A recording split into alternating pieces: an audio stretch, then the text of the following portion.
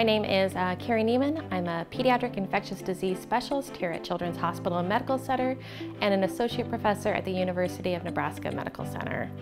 I'm here today to discuss the news that Pfizer is ready to submit its data to the FDA for approval of the COVID-19 vaccine for ages 5 through 11.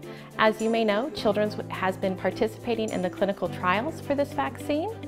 And what we found in this clinical trial is that children need about 1/3 of the dose as adults to get the same immune response.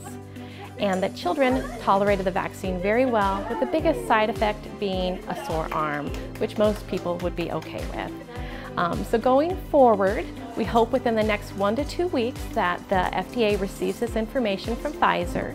And then the FDA has said that they're going to review this as fast as they can, hopefully within 4 to 6 weeks. So maybe by end of October, early November, we may be seeing a vaccine. We here at Children's would encourage all parents to get their children vaccinated as soon as this vaccine becomes available. We want to keep our children safe and protected and in school. And so whenever this announcement comes, we would encourage you to get your children vaccinated.